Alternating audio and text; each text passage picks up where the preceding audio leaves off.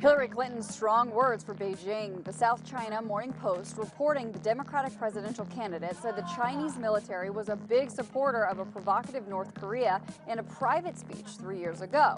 Hacked emails show Washington vowed to, quote, ring China with missile defense if North Korea's nuclear weapons program was not stopped.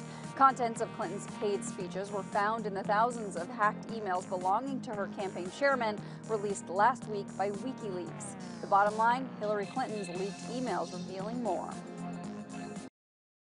Hey CNBC fans, thanks for checking out our YouTube channel. Here you're going to find videos packed with all of the information that you need to be smarter about your finances. You can subscribe by clicking right here and click on all the videos around me or the eye right here to watch the latest from CNBC. Thanks for watching.